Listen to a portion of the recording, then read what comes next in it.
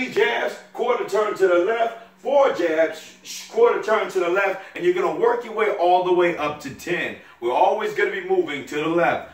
So on this one right here, we're going to start off with the beginner's version, and then you're going to work your way up. So we're going to start off right here. Got my hands to my face one more time. Got my angle to the VoBall. I don't want to make sure that I'm too close. Remember, we got to have our range when we're working with the VoBall. This is my opponent. Never want to be in too close. I don't want to be in his punching range. I want to be just at the edge of my punching range. So I got my hands up. I'm going to work the beginner stage. I'm working 1 jab, moving off to the left.